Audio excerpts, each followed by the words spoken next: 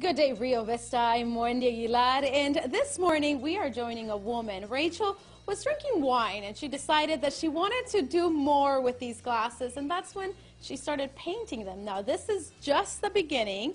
She outlined that whole thing. So, Rachel, tell us a little bit about why you decided to go with this theme, Dia de los Muertos, for your glasses. Because it's something that is very near and dear to my heart. I didn't know about Day of the Dead, Dia de los Muertos, until I was in my 20s.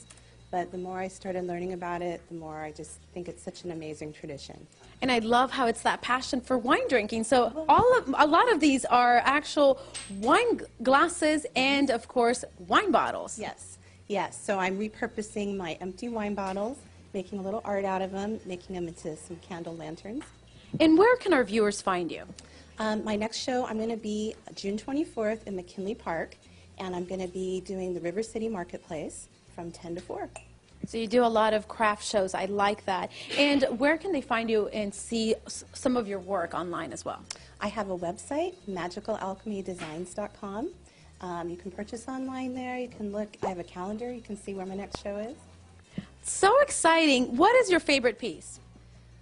My favorite thing right now is the sun and moon. I'm kind of doing a celestial thing. I like that. This one right over here?